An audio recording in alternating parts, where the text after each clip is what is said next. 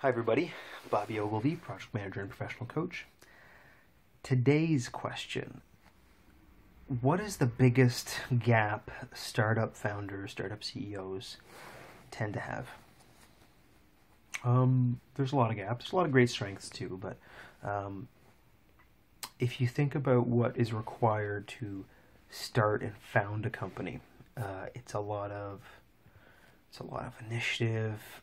It's a lot of being able to take risks, do things on your own, take control, take command, quickly do things, be decisive, be kind of influential and charismatic, right?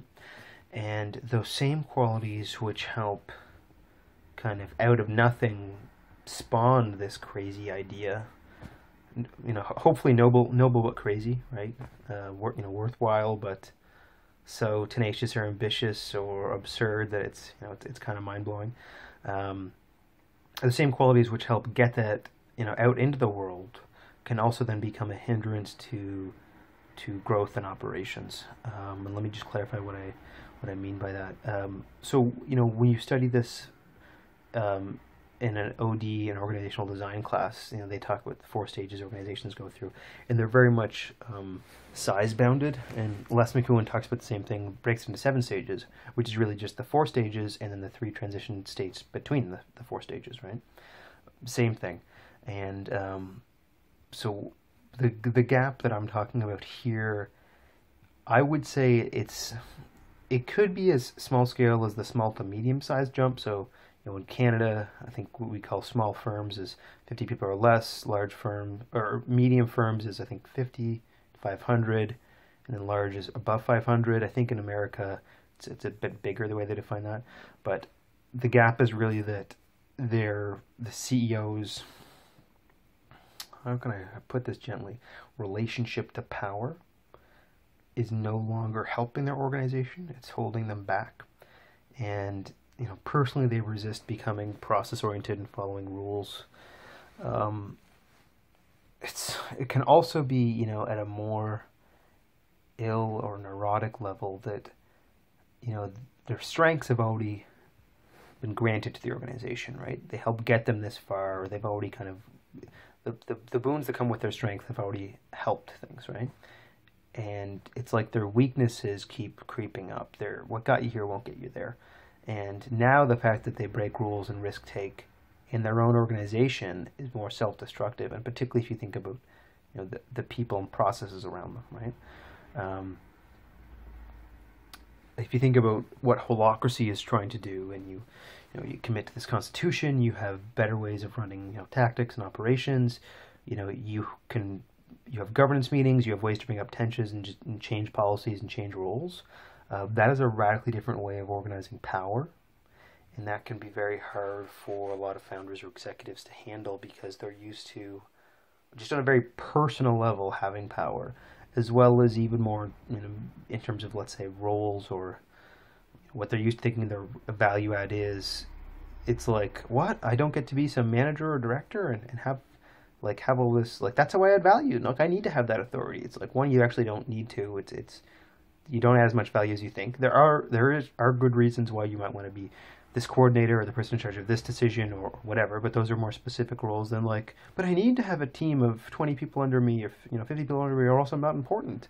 Well, that's your own stuff you got to work on.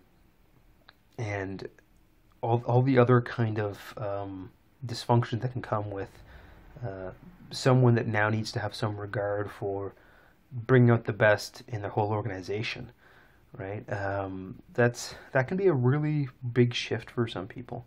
I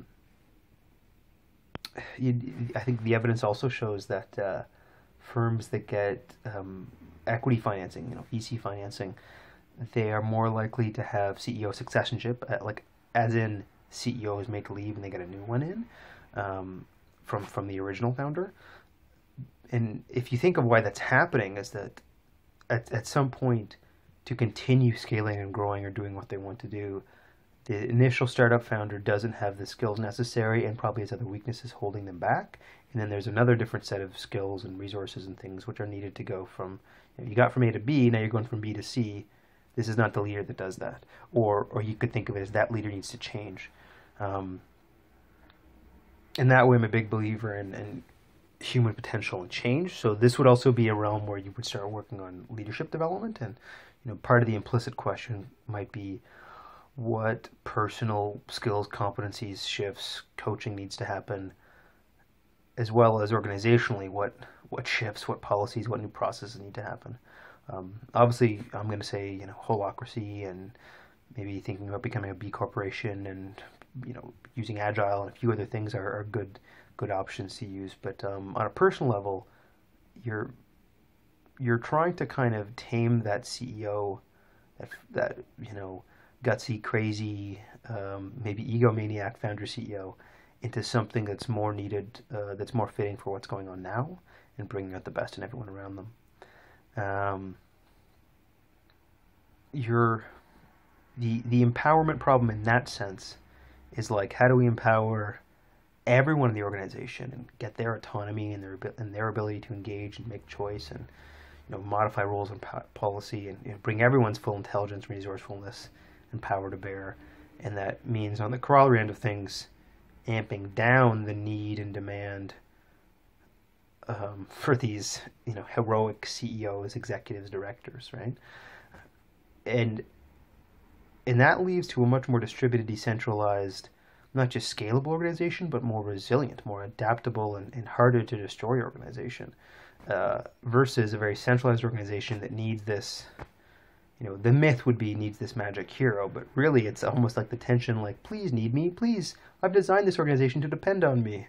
Does that sound very healthy? I've designed this organization, I've designed this group of 50 people to need me. You can't possibly get rid of me.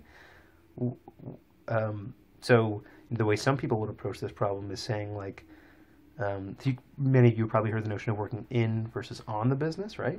The more you can get the CEO or the executive types to the point where they're working on the business, on what's going to happen in the future next, or what future transformations might happen, and not the kind of in work of needing to do the daily operations.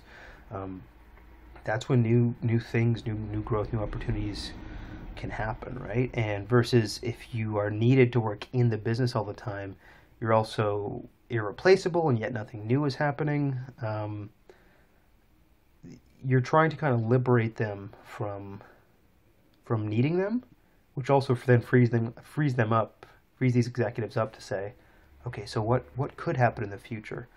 That actually relates to, the four most common competencies when you think about what people want in an executive, or that they want integrity, right? That's about ethics, getting people, not so much influencing people, but showing that you have good professional decorum, you make good, fair, ethical decisions, right? You operate with, you could think of it as justice or ethics on your side, right? With good integrity.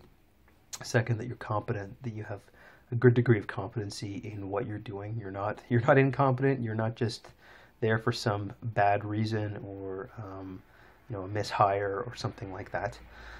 And the last two are kind of related, but it's about being future-facing as well as being able to inspire people, right? So the future-facing piece is about new strategy, trying to figure out what's coming next into the role we're going to play. This would, formally, if you study this would be about how you generate competitive advantage. But then the inspiration piece, the being able to inspire others, is to say, okay, well, look, I've come up with this, crazy great vision, and don't you see how this fits with you? Don't you see how, we can all take part in this in some way, and trying to bring out the best and the passion. The magic word in a lot of these videos has been engagement, right? That helps bring that strategy to light. So back to this, the founder CEO has a hard time letting go of power. You can see at some point, if they have a need for power, that might compromise, could probably compromise all of these, but on the integrity piece, they become maybe ever more biased or self-serving in their decisions, right?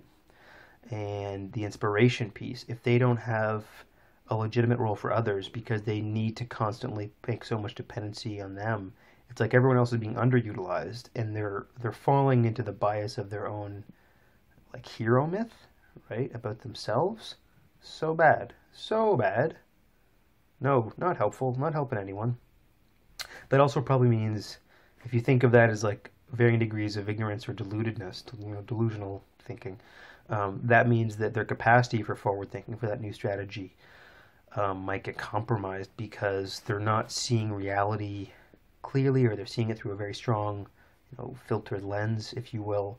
And so the ability to truly read what's going on in the situation around them, and pick out those trends which are going to help them boost their competitive advantage. It's going to be hard to do that because they're basically less in touch with reality. And the competency thing, yeah, they may not be learning and growing the way they need to, or at least working on their gap areas. Particularly if you include in competency the kind of management and leadership development that they're going to have to go through as an executive. If they're no longer willing to lean into that process, their time might be done. Their organizational value that they add might be pretty limited at this point. Anyway, there is hope for this. It doesn't mean that you have to get rid of your leaders, but there is this kind of transform or die piece here. Now that you're this size of organization, this type of organization, how can you bring the best out of everyone and not succumb to your own hero myth and maybe not the best parts of yourself about trying to make people depend on you? And there is a path forward. So I guess on a personal level, you might think, well, what is that? I'd like your thoughts around all of this. If any of you startup founders can relate to these feelings and issues, or people in your organization are dealing with these things. These are important stuff. We want to bring the best out of people, and the notion then that not just one individual at their best, but a team or teams of people at their best. It's just magic to me that is an option, that is a possibility, and so I really love to see and feel organizations just all empowered and engaged at such a great level.